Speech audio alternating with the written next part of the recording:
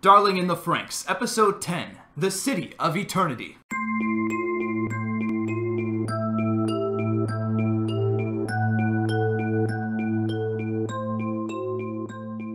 What is going on, party people? It is I, Fumencho, back at it once again with another Darling in the Franxx review. Today we are talking about Episode 10, The City of Eternity.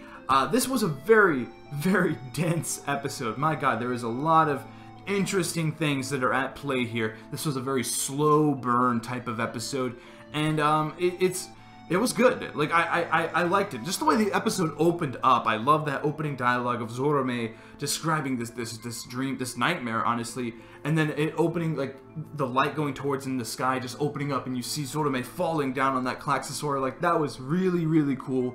Very, very well directed. Very well plotted out scene. And then the conversation with the adults, too. That was dark.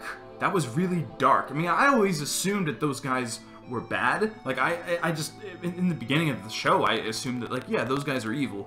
But now it is basically confirmed, yeah, they have very ill intentions for these children, for our squad. And that is, it's interesting because there's still that mystery there.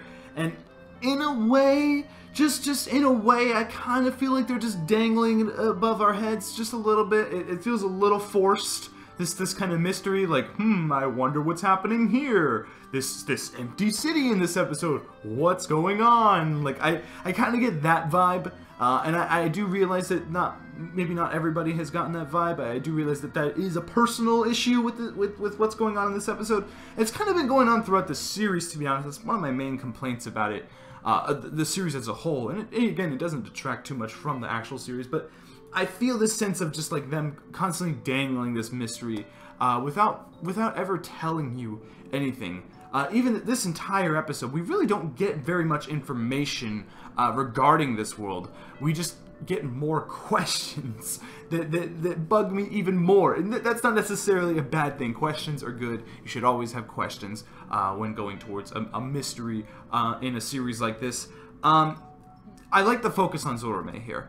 I really do. And it's so crazy because Zorome actually was my least favorite character in the entire series in the beginning. The first like 2 or 3 episodes, I was like, I don't like that kid. He's not my favorite. But now, I gotta be honest, he's probably in my top 3. It's probably like Goro, 02, and Zorome now, which is crazy. But yeah, I really like the focus on him there. The dialogue between him and the adult, that's the thick of this episode, and that's where the episode really shines. And that's where things get really, really, that's where the questions start flying. Let's just say that. That's where the questions start flying. There's so many different things that I just don't understand here. First things first, I mean, just the entire city itself, it's empty. Like, there's nobody. There's like 2, 3 people, maybe, that we actually saw. Why are they wearing these weird hats? In this house, like, what are these weird, like chambers that people go into to, like, get happy? Like, what is that? I'm getting some We Happy Few vibes there. And it's just really, like, why is she feeling so sick and tired just hanging around Zorome? Why do they feel the need to, like, scan Zorome when they're bringing him in? What is going on there? Why does Zorome feel some kind of connection to this adult? How does this adult know his code, 666? Like, again, there's like maybe 10 more of those questions. It's just, it's so interesting that they would push this forward into the series so early. I wasn't expect. I mean, I'm glad that we're getting this. I'm glad, but it's not really early. It is episode 10. But I was kind of hoping for some of the questions to be answered just a little bit before we start posing some more.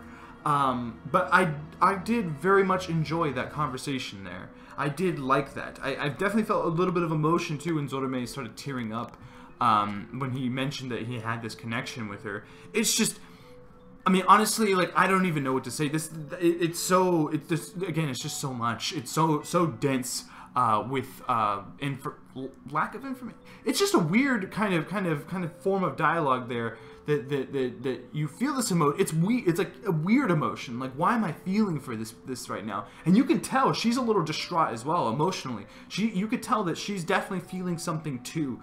And there's that last line of dialogue between them when she's like, when he says, "Oh, I can't wait to be an adult, and when I become an adult, we can be friends." And she's like, "That would never happen." don't you know, like, you're something, and then it gets cut off, which is really interesting. I'm curious, was it cut off because he couldn't hear, or was that just a direction choice? Are we going to get details on what she said?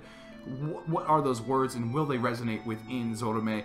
That I'm excited about. I also love the Miku stuff too, the kind of conversation that he has about Miku. Very, very sexist and rude, but I do like how he, and I get it from his perspective, because they just don't understand women. They don't understand love or that kind of relationship between a man and a woman. And I like how he's like, I feel this urge to protect her for some reason when I'm fighting. Like, I don't know what that's about. And it's so interesting, but again, like, there's just more questions there as well. Like, why are they the first crew, the first squad to feel this way towards their partners? Like, why is this a big deal?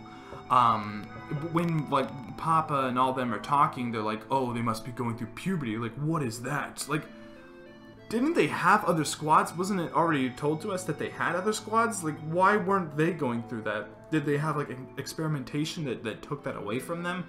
Is this like a different kind of squad? I'm curious there. I really, really am.